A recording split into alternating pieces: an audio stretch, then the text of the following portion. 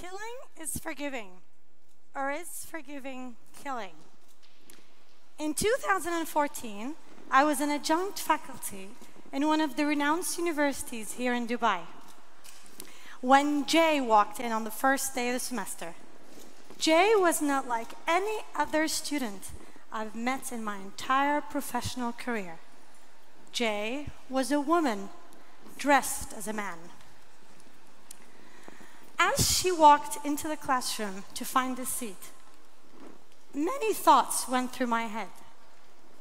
And the one voice that spoke to me said, all you can do is give her her fair share of treatment and knowledge. By the end of the semester, Jay wowed me personally. She never skipped a class. She had every assignment on time. And she aced the course. But above all, she had great human ethics and values. Being the curious soul that I am, I actually called Jay to my office and asked her why. And she said, well, it's hormonal. Second, she said, I was abandoned by my father. And later on, as I grew older and my personality began to clear up, my mother left me as well. I have a lot of friends. I'm loved, very confident, yet I live alone. In 2015, a year later, I met T. T, on the first day of the semester, walked up to me and actually said, this is the only sentence you will be hearing me speak this whole semester. I am not interested in a participation grade. All I want is for you never to ask me a question in front of my peers. All I could do was respect her wish and ask her to find a seat. A month into the semester, I asked her colleagues, what's up with T? And they said, well, T's been here for 3 years, but she hasn't uttered a word with anybody. In fact, another one said, T is a snob.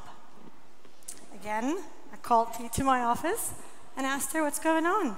She said, I come from a good family. We communicate very well at home. However, I was bullied my entire school career. And in high school, I decided to isolate myself from everyone else. That carried over to university years. In university, I thought of suicide 3 times. Twice were just mere thoughts. But the one time, the window refused to open. At that point, I had to take a step back and ask myself questions. Why are we as a society so superficial? Why do we tend to take things at face value? We make assumptions, we form judgments, and we aren't so tolerant of each other. Even the word tolerate, you may agree, implies that there is something unacceptable about this being. And it also assumes that I'm forced to acknowledge something that is out of the ordinary. It's almost like having a type of food. If I like it, then I'll have it and I'll always come back to it. But if I despise it, I'll acknowledge that it's there, but I will never come near it.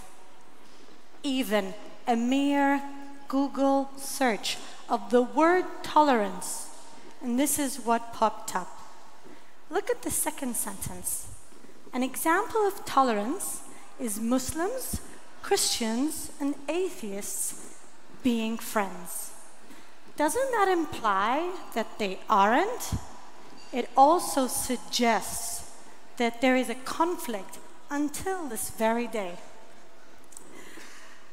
But when have we changed to become so intolerant?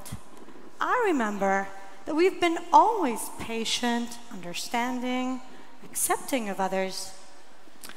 In fact, tolerance is an innate feature instilled in us human beings since Adam and Eve. However, the need for tolerance, as I dug deeper, changed from being a behavior to actually becoming a movement in the 18th and 19th century with the rise of the two ideologies, extremism and populism. And for those who don't know what they mean, extremism is having extreme political and religious views, and populism is actually believing that the word of the people is what counts, and whatever the elites and the elites say is just corrupt. So, as I dug deeper, even in 2018, fast forward till last year, the Equal Opportunity Employee Commission in the United States conducted a survey to over 100,000 employees to ask them if they were discriminated against. And many answered. They boiled down all the answers to 8 main types, but what was appalling is that it wasn't race or gender or religion that stood out as the highest discrimination type. In fact, it was discrimination by retaliation, i.e., human beings backstabbing each other. Now, I know it's a grim picture, and having said all that, as much as tolerance is an innate feature instilled in us beings, change is another innate feature instilled in us beings.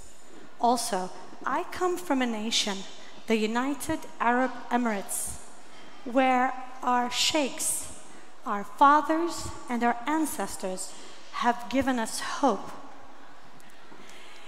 In 1966, the late Sheikh Zayed bin Sultan Al Nahyan was appointed as ruler of Abu Dhabi, and he was chosen because he was a great listener, an effective negotiator, and a tolerant soul.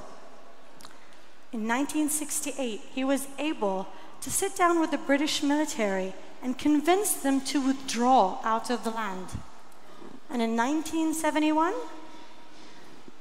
he signed a treaty of friendship with the British military to make sure that they separated and parted ways with light hearts. A month later, a nation was born, and the same Sheikh Zayed was appointed as ruler of the United Arab Emirates. The sheikhs of today are no different and no other than their fathers. In fact, in 2015, the first federal law ending discrimination was issued, and in 2016, the first Minister of Tolerance was appointed. That very same year, the UAE National Tolerance Program, believe it or not, redefined the word tolerance with the United Nations.